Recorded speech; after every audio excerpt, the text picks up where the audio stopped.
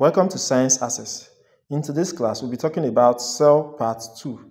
In the part 1 of this video, we talked about the definition of cell, the history, cell theory, the types of cell, the outline you can see on the screen. While in today's class, we'll be talking about the cell component, as the parts that make up the cell, such as the cell wall, the cell membrane, nucleus. We'll be describing the structure, and we'll also talk about the function of these components. So let's start with the cell wall.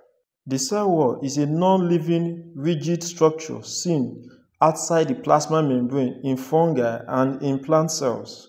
It is, however, absent in animal cells, and it is made of different components in different eukaryotic organisms. In plants, it is composed of cellulose, hemicellulose, protein, and peptine. While in fungi, it is composed of cellulose, galathans, mannans, and calcium carbonate. The cell wall is divided into the following layers: middle lamella, primary wall, and in some cases, secondary wall. Let's take a look at this diagram. You can see the middle lamella of the plant cell wall. You can see the primary cell wall. Now, you can see the peptine, the thread-like peptine. You can see the cellulose microfiber being displayed. These are the various components of the plant cell wall. What are the functions of the cell wall? It actually provides shape to the cell. It helps in cell-to-cell interaction. It also protects the cell from injury, undesirable molecule, and pathogen. The second layer of the cell, or the second component, is the plasma membrane. The plasma membrane is also regarded as the cell membrane, and it's a semi-permeable membrane that separates the inside of the cell from the outside. As you can see from the diagram, the fundamental structure of the plasma membrane is a phospholipid bilayer. Bilayer simply means two layers of phospholipid. Now you can see the upper layer and the bottom layer. This layer forms a stable barrier between the inside of the cell, the cytoplasm, and the outside environment, both which are usually aqueous solution. Let's take a look at the structure of the plasma membrane. The plasma membrane consists of protein, carbohydrate, glycolipid, and two layers of phospholipid. Phospholipid means lipid with a phosphate group. As you can see from the diagram, the phospholipid are actually two layers, and we have the integral protein, which allow materials to selectively pass through this membrane. This is because they act as channel, anchor, or even receptors. Take a look at the diagram of the phospholipid bilayer. The outer layer, which is the phosphate end, is hydrophilic. They love water. While the middle part of both ends is actually hydrophobic. Singer and Nicholson describe the structure of a phospholipid as the fluid mosaic model. What is the function of the plasma membrane? It is selectively permeable, selecting what goes in and out of the cell. It protects the cell from injury and shock, and it also transmits cellular signal. Let's talk about the nucleus as a cell component. The nucleus is a double membrane structure that houses all genetic information or material. It is also regarded as the brain of the cell, and is present in all cells of plant and animal except in human red blood cell and cell cells of plants. The parts of the nucleus include the nucleus, which actually produce and assemble ribosomes, chromatin, which package DNA and made it to fit into the little space of the nucleus. We also have the nuclear membrane that actually separates the cytoplasm from the nucleus. We have the nucleoplasm, which is a gel-like environment that provides a suitable environment for the nucleus. And the last part of the nucleus is the nuclear pore, which allows ions and molecules to move in and out of the nucleus. The function of the nucleus includes the storage of genetic material necessary for development and reproduction. It also contains all information necessary for protein synthesis and cellular function. DNA replication, transcription, and RNA processing all take place in the nucleus. The next cell organelle or component is the endoplasmic reticulum, which is a large membrane-bound organelle comprised of network of small tubular structure. It is actually divided into rough endoplasmic reticulum, as you can see from the diagram being displayed. The rough endoplasmic reticulum has ribosome attached to them, while smooth endoplasmic reticulum, which is the second kind of endoplasmic reticulum, does not have ribosome attached to them, as you can see from the diagram. The function of the smooth endoplasmic reticulum is lipid synthesis, while the rough endoplasmic reticulum is involved in protein synthesis. The rough endoplasmic reticulum is also involved in protein folding and transporting it to the Golgi apparatus. Let's talk about the mitochondria. These are actually membrane-bound organelles and they are commonly termed the powerhouse of the cell. This is because their function is actually to produce energy. It has two membranes, the outer membrane and the inner membrane, as you can see from the diagram.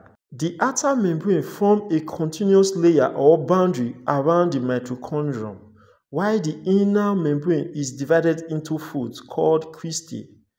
It should be noted that the inner membrane is actually semi-permeable, and the inner membrane divides the lumen or the space within the mitochondrion into the inner compartment and the outer compartment. The inner compartment is called the matrix, while the outer compartment is called the intermembranous space. And it should be noted again that the function of the mitochondrion is energy production. The next organelle or part of the cell that we will discuss is the ribosome. The ribosome is not a membrane-bound organelle, therefore it is found in both prokaryotic cell and eukaryotic cell. The function of the ribosome is simply protein synthesis or to synthesize protein, and it is made up of both ribonucleic acid and proteins. Ribosome consists of two major components, namely the large subunit and the small subunit. Each subunit comprises of ribosomal RNA and protein. Let's talk about the Golgi apparatus as the next component of cell. The Golgi apparatus is named after the scientist that discovered it, Camillo Golgi, and it is made up of many flat disc-shaped structures called cisterna.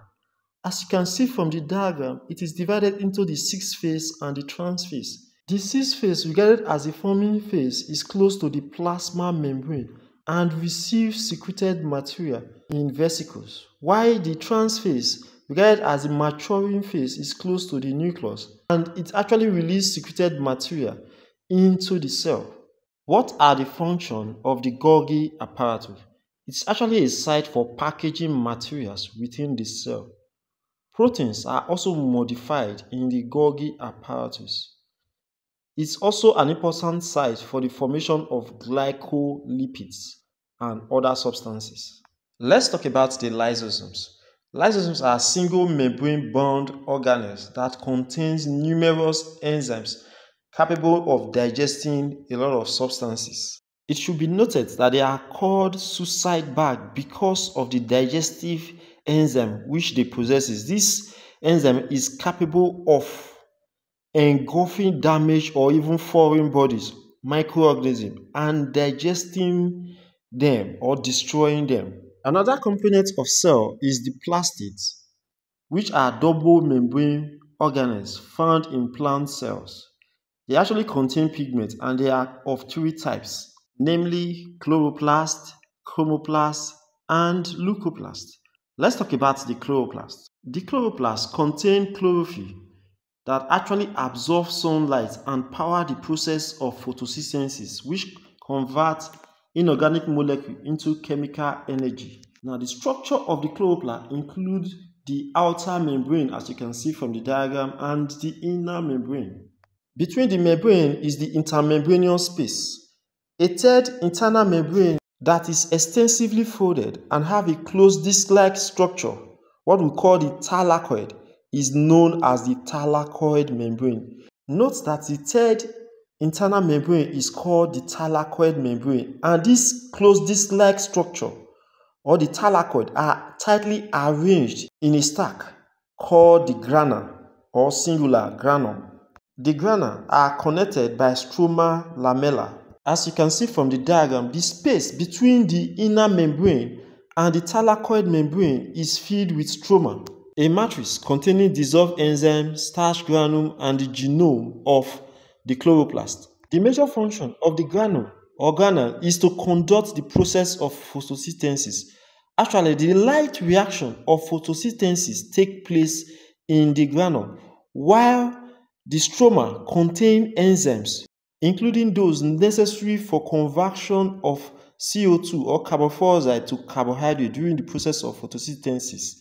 The stroma also houses the genetic system of the chloroplast. In general, the chloroplast is responsible for photosynthesis. Let's talk about the chromoplast. The chromoplasts are plastids that actually lack chlorophyll, as you can see from the structure being displayed. They possess the carotenoid pigment, and this is actually responsible for the various colors they impart on the fruits, flowers, and other parts of the plant. The color may be yellow, red, or even orange. They play a role in pollination and dispersion of plants. The third kind of plastids is the leucoplast, which are actually colorless plastids that store either carbohydrate, amyloplast, fat and oil, or protein.